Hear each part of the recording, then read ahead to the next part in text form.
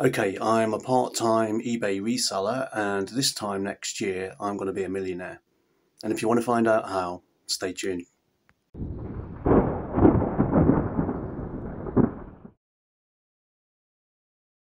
Okay, so this book here says to me that I can manifest anything I want. So if I think it, it can actually happen.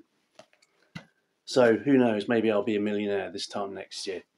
But seriously, I started out being an eBay reseller.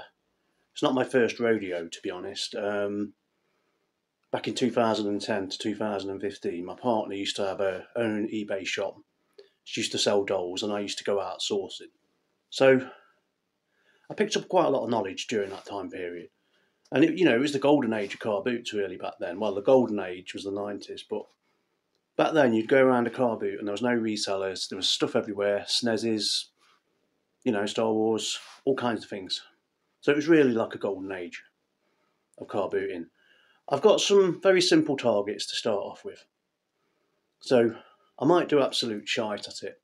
I don't know. That's why I've not officially set up an eBay shop at the moment, but I have started listing stuff. I was waiting for my 70% off final evaluation fees to appear on my eBay, but it didn't happen, so I just listed the stuff anyway. I listed about 30 things, as you can see, on Friday morning, and I've had 4 sales. So I'm going to first of all show you the sales before I spin through the things that I've actually listed rather. And the sales are basically, you can see these 2 Jurassic Park things that are sold, which are here. These 2 figures here, which sold for 20 quid because I took an offer on them, and I paid £1 each from Doncaster Car Boot. This one here was £18.99. Again, I paid £1, so always look out for these. Well, I don't know what that is. It's Jurassic World Lego, and these do really well. This one, it generally fetches about £18.99 on eBay, so I listed it for that. But because there's no availability at the moment, I could have got more money because it literally took about 10 minutes to sell. And then there's these dolls here.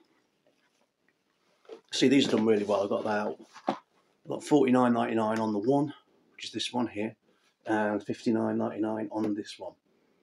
I could potentially have got more on these because there weren't any listed, and they did sell quite quick. Now that it looks brilliant if you look at the figures at the end here. So you can see I've made £148 something. It looks really good. I've got to factor off my costs then. So £5 each on the dolls, £3 in total on the Jurassic World stuff. So I've got to take off the fees for eBay too. And I got a massive £8.91 fee on that because I didn't have the 70% listings. So factor that in, it's down to about £115 profit. And then you've got to give 20% to the tax man. So take that 20% off and you're looking at 92 quid. So it sounds good when you think about £148 worth of sales, but in reality, you've got to deduct your tax too. So it's not all sunshine and roses, as they say. Anyway, my goal with eBay, basically this year is, as you can see, I'm 11.5 grand down on my salary because I have to go part-time at work. So I need to pull that back somehow. And so what I propose to do is set myself targets. So this year I'm looking at trying to get a net profit of £6,000. In order to achieve that, I'm going to have to make about 9 grand's worth of eBay sales, because you've got to take about a third off the time you take off your selling fees, the cost of your items and your tax. So I'm looking at I need to roughly make around about 375, something like that a month on eBay, which is not, it's not impossible. So I'm looking at making about £187. No, I'll get this right. I screwed up. I basically need to make about £187 a week on eBay to hit my target. So this week, I'm headed there.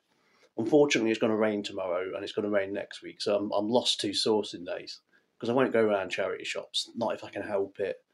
I generally have not had a decent pickup at a charity shop for about a year, so That's that. So that's my goal. See how I get on with that. And also, you know, I'm bringing you a lot of videos of live car boot footage, but I'll also be bringing videos about retro toys, the old vintage toys. So I know some of my subscribers are watching my channel for the toys and others for the car boot aspect. So some weeks I'll probably be doing more car boot videos, some weeks I'll be doing more toys. So it doesn't mean I've abandoned either of the projects at all. So I've since gone on to sell one of my football kits, as you can see in my latest video, and that will tell you a bit more about the finds. So I blanked this part of the video out sound-wise because I came out with a swear word, and I'm just basically saying that YouTube will tell you that in order to hit the algorithm, you've got to sort of be very expressive with your thumbnails, pull all these faces that I physically cannot do. The last time I managed to pull a face like that was when I was riding my bike fast, hit the brakes and landed on the handlebars. So I wasn't trying to offend anybody in this part. I'm just saying that my video is just going to be very basic. My thumbnails are just going to be based on my reselling experiences and based on the toy fairs that I go around. So no nonsense and no drama, just straightforward videos. So this channel is about going around toy fairs throughout the UK, also visiting different car boots and trying to find lots of good gems that are hidden out there. We're looking at vintage gaming. We'll also be doing quite a section on vintage clothing. So that's yet to come, that is. We'll be looking at the price guides on vintage toys and also looking at the old videos and catalogues of a lot of toys and seeing what the prices are now.